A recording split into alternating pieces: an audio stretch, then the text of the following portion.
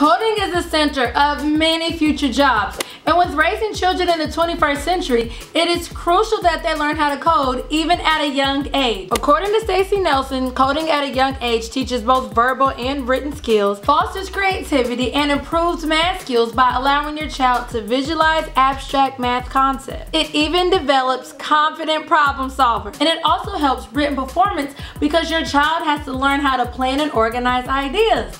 Woo! That was a lot. So help get your child prepared for the 21st century by teaching them how to code through the use of a free app called Scratch Junior.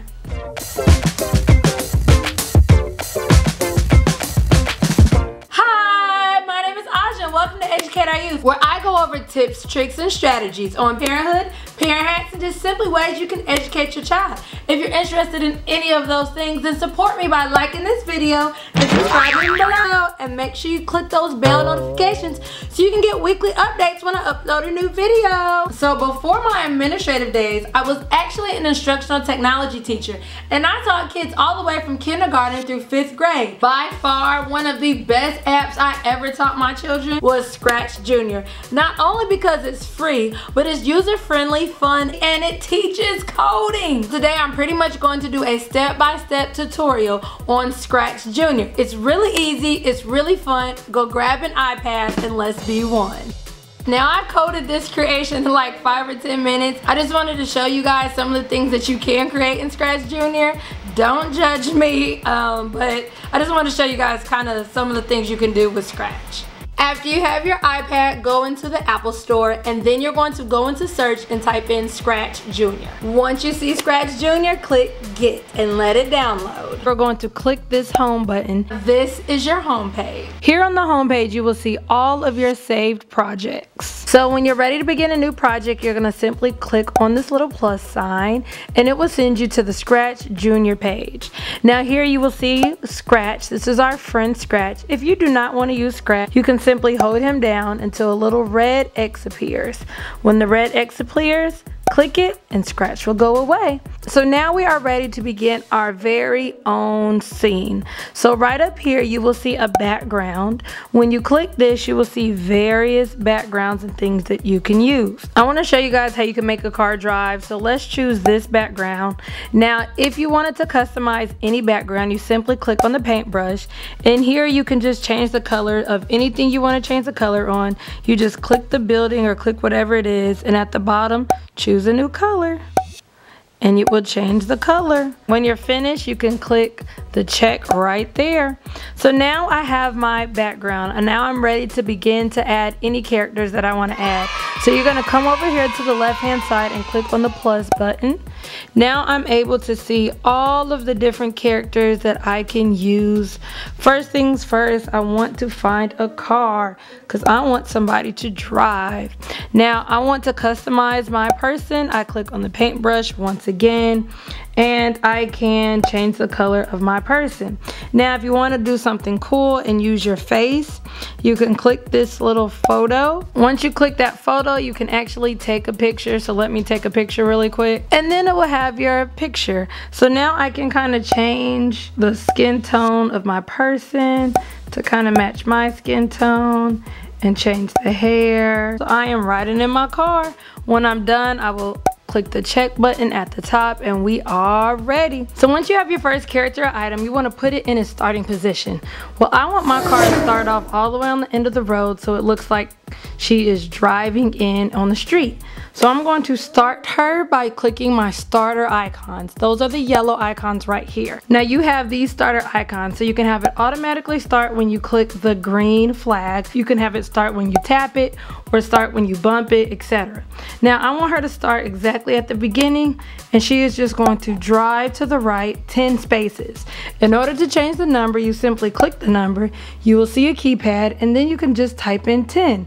Perfect. You can simply click the green flag, and it will show you exactly what you just coded. Perfect. So that sends her right in the middle. Now that's just boring to have a car just drive. So I want other people kind of standing here, walking away, etc. So I'm going to click on this plus sign to add more characters.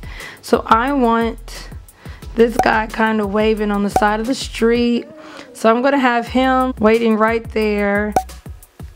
I'm gonna have her standing beside him. So there you go. Now I want them to kind of have a conversation. So what I'm gonna have her do is right when the scene starts, I'm gonna have her say hello. Now these purple icons are all your people icons, and this is how you make things get bigger or smaller or even disappear.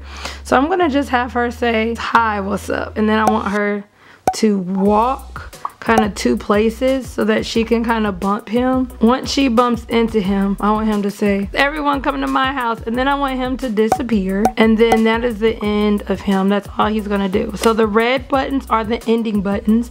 So the ending buttons just have end or repeat. There's another ending button that we'll see in a second that will kind of change the scene, but as of now you just have end or repeat. Repeat will just have it continuously do the same thing over and over and over again.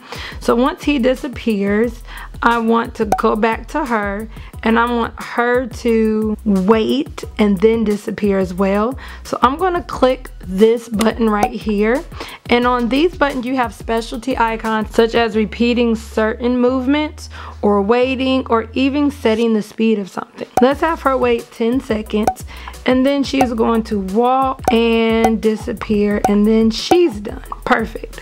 Now once they do that, I want the driver to continue to drive so it looks like the driver is going to his house too. So I'm going to have the driver, once she goes to the middle, she's going to actually wait for about 20 seconds so it doesn't look like the driver is running into them. I want her to continue to drive another 10 spaces. And then it should end right there. In a minute we'll change this ending, so I actually can delete this if I wanted to. In order to delete something, you simply just swipe up and you should hear that sound and it will go away.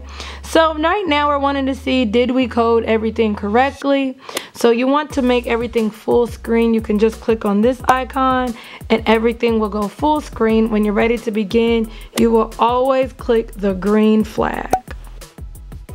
Oh no, so it looked like she hit them. So let's go back and let's actually have her wait 30 seconds, and let's have her not drive so far. So let's have her drive 7 spaces. Let's see if that fixes it. So now that we're done with that scene, I want it to look like everybody went to their house.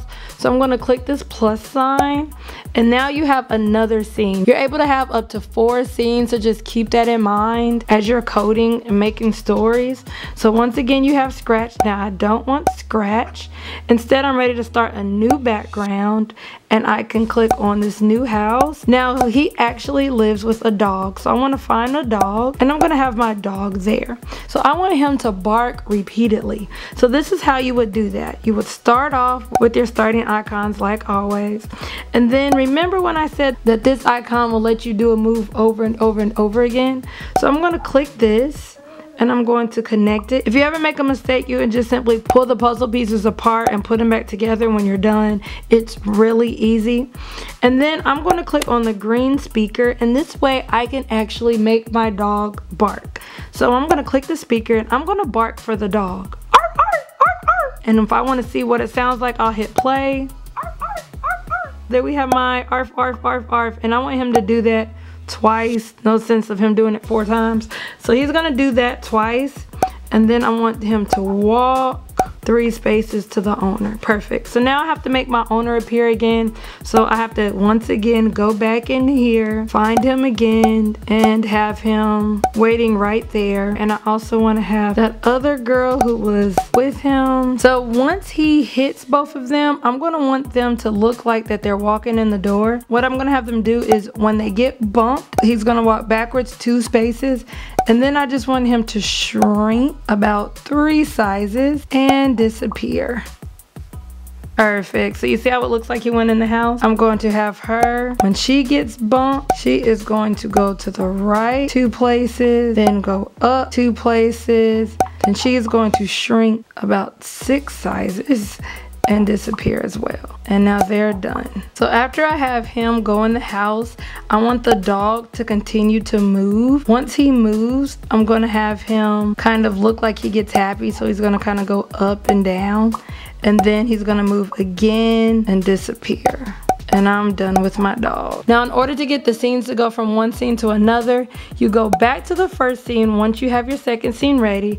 And now you should have another ending icon that shows you it's going to switch to scene 2. So now I can just drag that scene 2 right here. In order to see my story, I make it full screen, and I'm ready to click my green flag to see what we created today.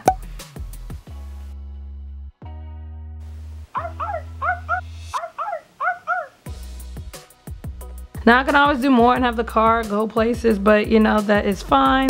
Once you're done, you can always go back to the home screen. It'll automatically save your project. Now if you haven't checked out my free Fisher Price app video, I suggest you check it out. I go over various free Fisher Price apps that go over phonics, shapes, colors, etc. Don't forget to like this video, subscribe below, and make sure you turn on those bell notifications so you can get my weekly tips, tricks, and strategies. See you later.